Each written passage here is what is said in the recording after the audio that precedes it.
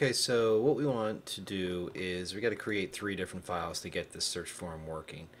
The first one is the loop, and that is coming right from the documentation. So if you look at the documentation here, we get a loop, and I'm just basically going to copy this code here and paste it into a file loop.php in our theme.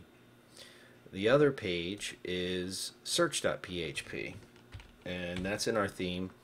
And what's going to happen is when you click and say, hey, I want this in the search box, and you hit enter, it's going to pull up this page, which is going to follow our main content.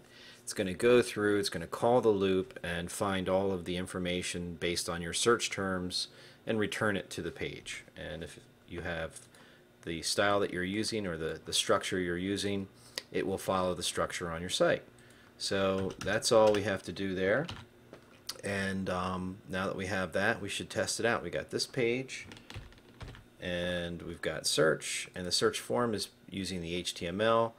The header page is pointing to the search box here, and with the search box working, then we have the search pulling out the template. So we're going to go to our page here and try to find it, and here it is, and here it is.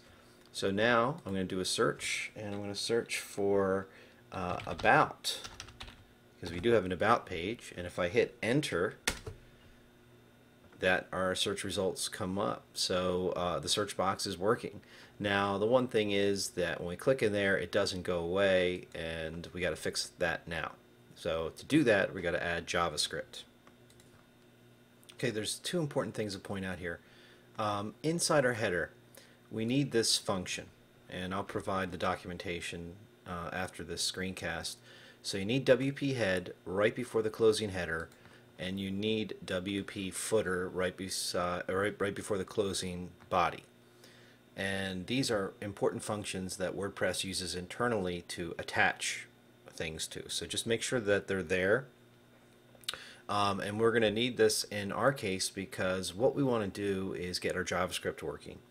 Now in JavaScript, inside your footer, what you want to do is you want to add a script tag. And the common convention right now is to add your JavaScript right before the closing of the body, because the entire DOM can be created and it's just a better way to use it.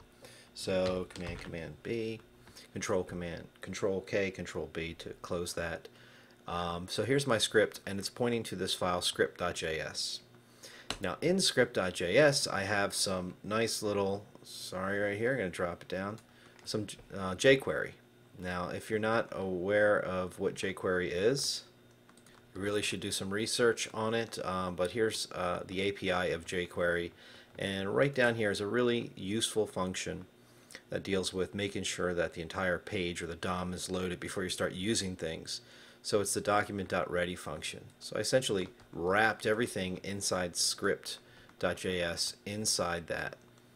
And so now when the full page is loaded, I go into my search input, and I'm either going to, if I click on it, remove the search placeholder text, and then if I click away or focus out, I replace it.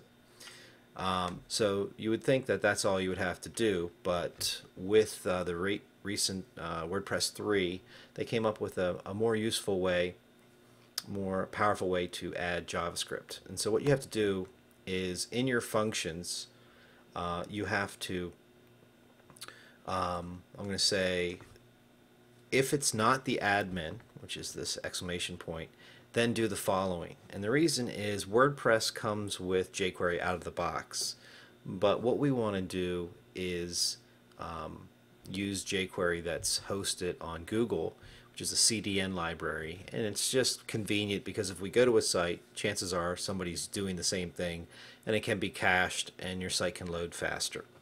So the process here is simple. We deregister the jQuery, then we register the CDN jQuery hosted on Google, and that's what we do with the rest. Now I'm running out of time here, so I'm going to go into the next video, so hang on.